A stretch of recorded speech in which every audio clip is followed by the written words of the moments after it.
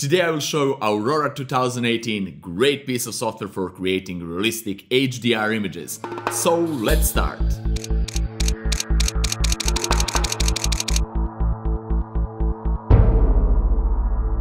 Hey guys, it's Nemanja Sekulic and welcome to another fun episode.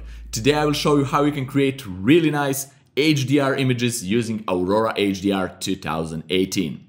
And I'm so excited to show you guys how the software works, but before we start, let me quickly explain what the HDR is. HDR basically stands for High Dynamic Range.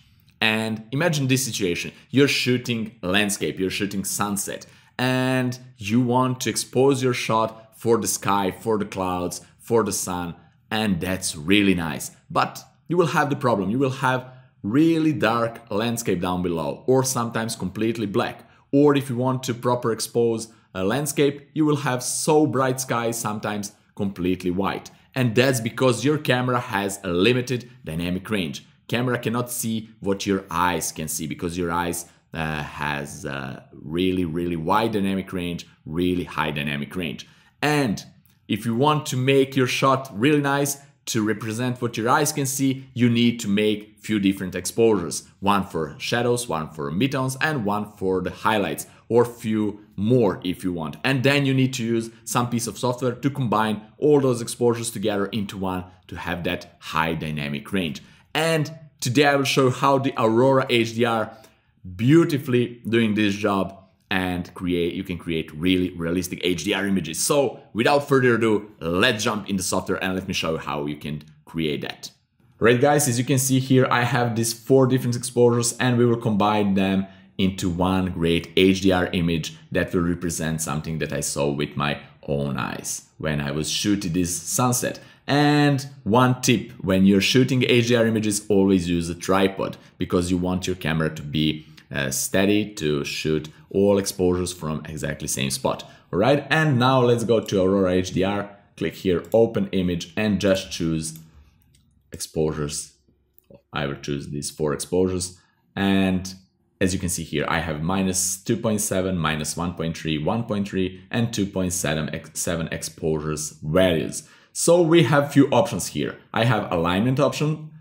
I don't need to check it basically because I use a tripod and my all 4 exposures should be perfectly aligned, but just in case I mess something up, I maybe moved a tripod or camera just a little bit, I will check this and the software will perfectly align all 4 exposures. And we have this gear icon here and you have few more options here.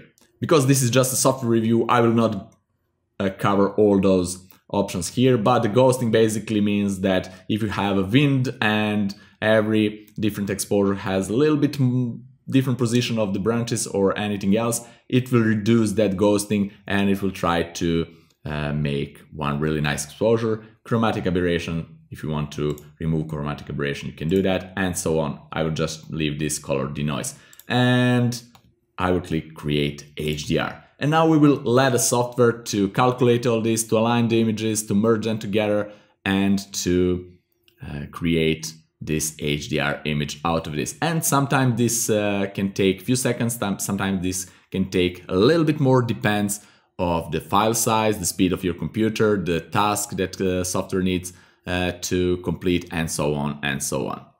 And here it is, and it's really beautiful.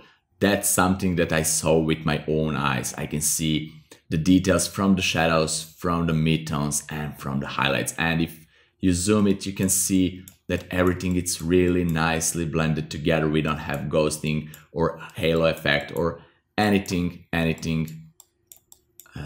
that doesn't need to be here. It's really nice. I love how this piece of software works. So let me quickly introduce with the interface here. You have down below some presets and you have really bunch of presets here. As you can see, you have a lot of them and you can go and choose any of presets that you want. Or you have categories here and you have basic, landscapes, realistic, architecture, dramatic, indoor, and so on and so on. You can choose from one of these groups. Now it's set to all presets and that's okay. I can set to landscape and I will have just landscape presets here, right? And that's good too.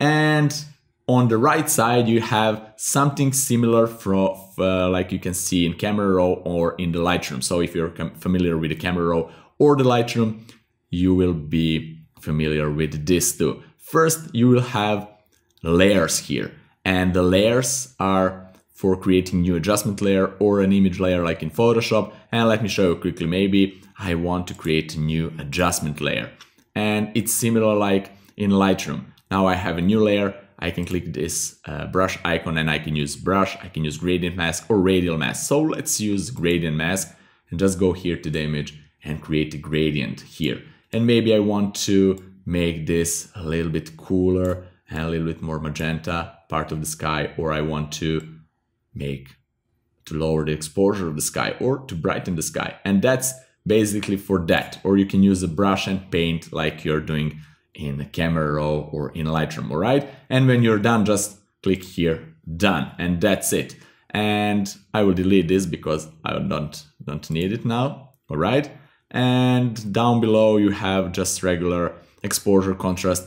This is a new slider, it's HDR Enhance, so you can enhance the HDR look of this image to boost the contrast if you want, like so. And before that you have these options with the filters. So you have transform option, it's same like you used in Lightroom or CameraRaw. You have scale, you have aspect ratio, and so on and so on. And you have this lens correction, it's really nice. You can remove distortion if you have maybe a little bit or a little bit more. Right, I don't want to remove it, or different, remove chromatic aberration, and so on and so on. And when you move a slider, just double click on it to reset, and that's it, right? And I don't want to mess with this here. So let's go down below. You have a smart tone. If you put it up, it will boost the shadows. If you put it down, it will lower the highlights a little bit, and it will preserve the shadows. Here it will preserve the highlights. It's really, really nice smart tone slider. Here, everything is similar like you used in Lightroom. Color, saturation, vibrance, color contrast. You have this HDR structure, so you can boost the structure a little bit, like so. Or this is maybe too much. You can soften it a little bit and boost it a little bit more, and so on and so on. You have this microstructure, so you can boost the amount of microstructure here. So it's like basically micro contrast on the contrast or with really small details. Then you have this denoise option if you want to denoise it, and you have this image radiance, so you will add something like a soft effect, like almost like glow effect, but you need to increase the exposure for that. You can play with these sliders. You will see it's different for different image. You have polarizing filters, so maybe you want to add polarizing filter at the top. That's really nice. You have these details, small details, medium details, large details. You can boost those details. Maybe you want to boost small details just a little bit, and you will have those small details a little bit more. If I boost it a little bit more, you will have something more sharpened details, right? If we go back to 0, it will be soft as it was originally. And you can then protect some details, mask some details, and so on and so on. You have this glow slider, so you can add that glow effect to the highlights. As you can see, sometimes it's really, really useful. And this, it's really nice. I love this portion here, top and bottom. So top, it's only for the top portion of the image, so you can maybe increase exposure or decrease exposure just for the top part, or contrast, or vibrance, or white balance, so you can make it colder, and go down to the bottom and maybe brighten a little bit the bottom here of the image, and maybe boost a little bit yellows, actually warm it a little bit. So you can do that if you want. It's really nice. It can split your image on the two halves and play with upper and bottom half, top and bottom half separately. That's really nice. So you have this orientation here. Maybe you want to go like so, and then you can change the orientation of that, as you can see what it's doing to the image. So you can blend it better maybe you want to split it like so, or blend it a little bit better, and so on and so on. You can play with this. You have curves, complete curves here. It's really nice. You have this HSL menu here with hue, saturation, and luminance. It's same like in Lightroom and the CameraRaw. You maybe want to change the hue of the orange, maybe more towards the red or towards the yellow, or saturation. Maybe you want to boost the saturation of the orange a little bit, and so on and so on. Color toning with the split toning options, and dodge and burn. You can just click start painting and choose the amount and dodge and burn image. Have vignetting option. It's really tons of options here. Just check it. There are tutorials online that you can check to see how all of those options are working, and you can really achieve great effects. So let me show you what I want to do with this image. I will use just one of those presets. Maybe I will use this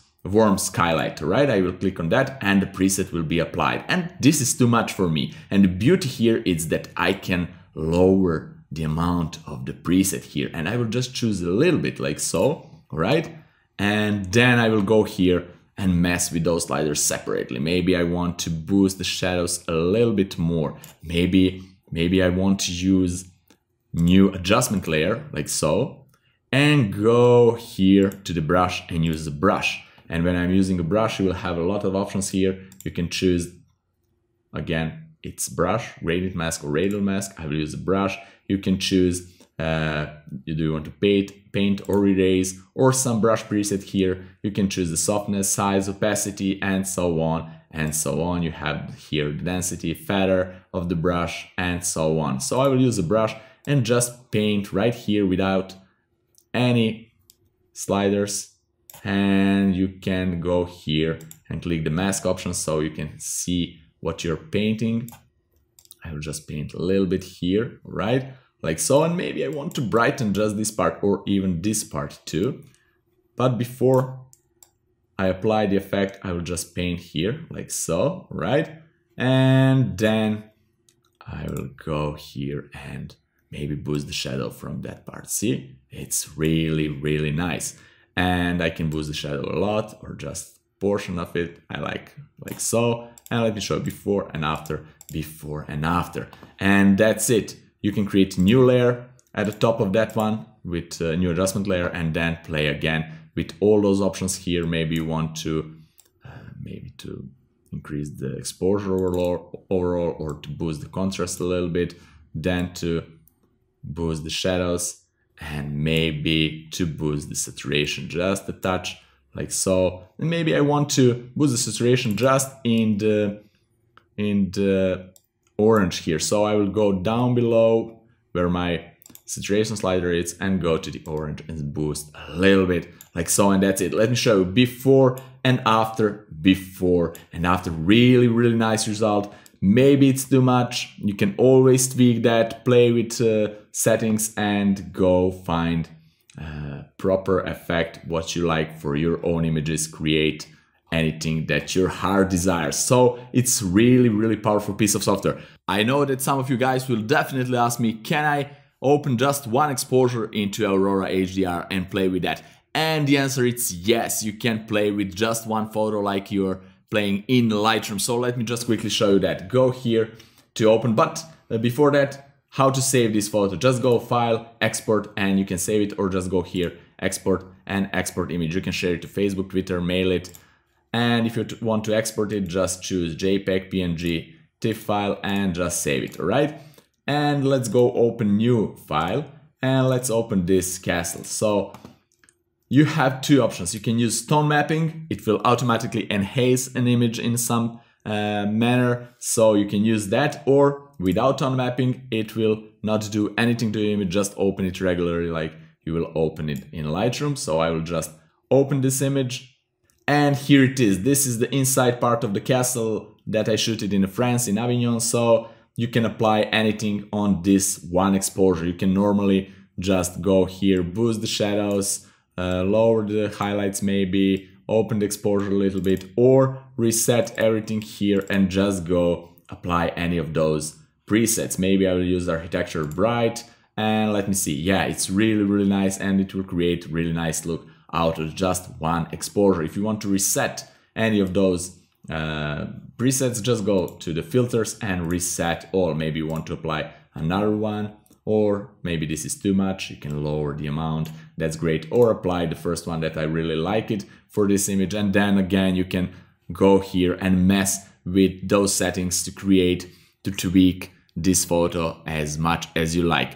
Right guys, you can use Aurora HDR just to edit a regular photo. You can edit portraits, landscape, architectural photo, anything that you like. You don't need to use Aurora just to create HDR images. And creating HDR in Aurora, it's really easy and it's perfectly done. And I really enjoy it and really recommend you guys to try this piece of software. And if you want to try it or if you want to buy it, you have the link down there in the description, and you have a promo code with my name, it's Nemanja, and you can get 10% of the price. So you have discount 10% if you like to purchase this piece of software in the next period. If you have any questions regarding to this software, please leave them in the comments below. I will be glad to answer them. So have fun, experiment, try this piece of software, and see you guys in the next fun episode. Bye bye.